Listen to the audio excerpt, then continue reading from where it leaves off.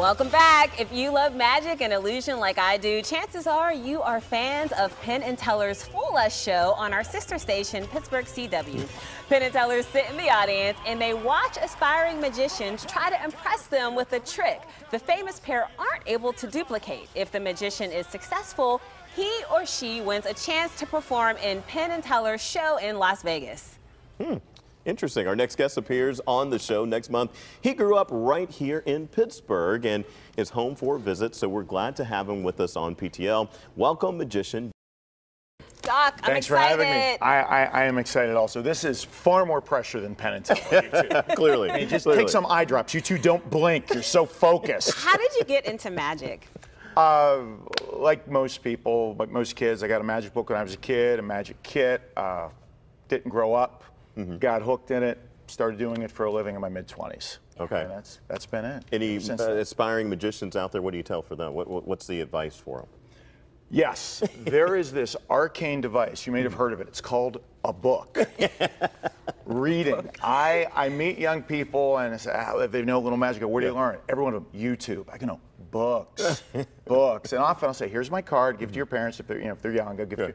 Email me, I'll give you a list of books to read. Oh, So good. that's what I did. How did you get picked to be on Penn and Teller? Oh, okay. Every year, the show's in its 6th season now, and every year, in the latter part of the year, they send out the word to the magic community. Want to be on the show, send us your videos. Thousands send in. Yeah.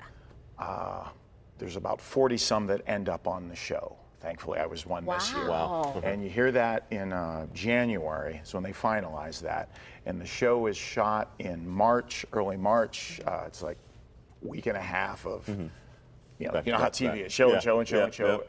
And so this happened back in March for me. I know what I did. Obviously, I know whether I fooled them, but I can't tell you.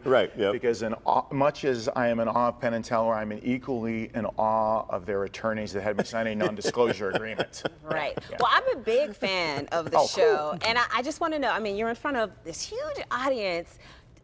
Do you get nervous? I mean, it's a big deal. No.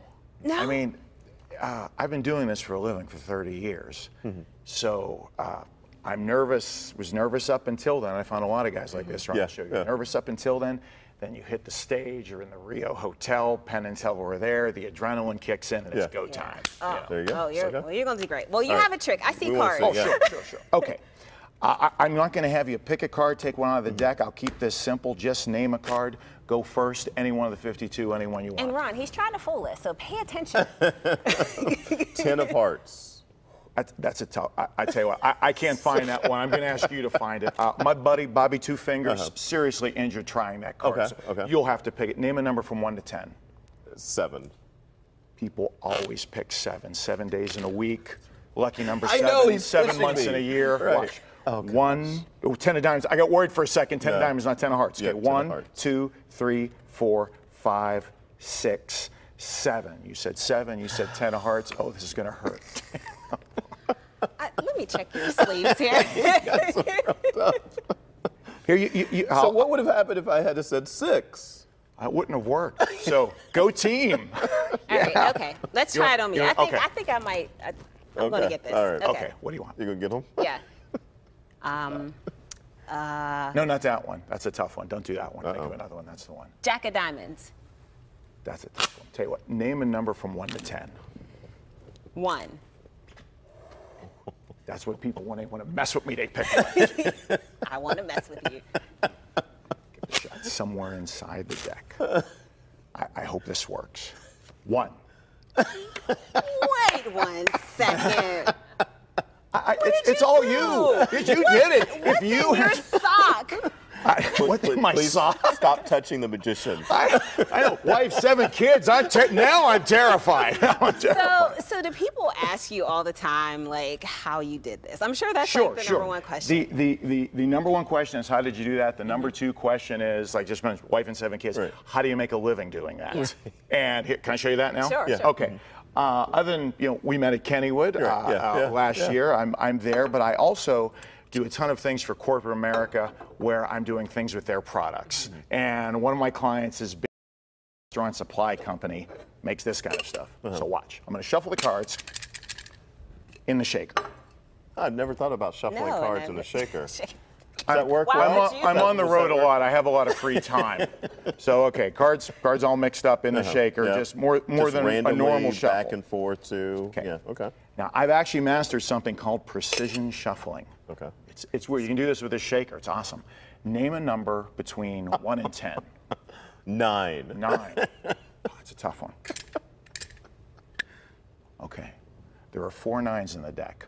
Hearts, clubs, spades, or diamonds. Which one do you want? Diamonds. It's a lot of pressure. Diamonds. Okay. Wow. Okay. I think I got it. I make no guarantees. Okay. You're actually rooting against me. I can feel. Okay. Makes for good TV though. So much suspense. I know. Empty, No, empty, empty. yeah, it's empty. It's a normal cup. I got it from the green room, but I love the mimosa fountain you have in there, by the way. I asked Jill why. She said, "Hey, we take prevention of scurvy seriously." I'm focused. 9 'cause I of feel like diamonds. Okay, we look through here. Oh, there's all the cards. They used to be mixed up, but now Don't tell me that. they're all the same way. That's- I'm afraid. Would you take a show, everybody? I already know. Yeah. Yes. All right. You fooled us, Doc. Where's the So trophy? much. Thanks so much, Doc. Thank you so much Good for having me. luck. Watch for Magic Doc Dixon on Penn and Teller's Full List on September 9th on our sister station, Pittsburgh CW.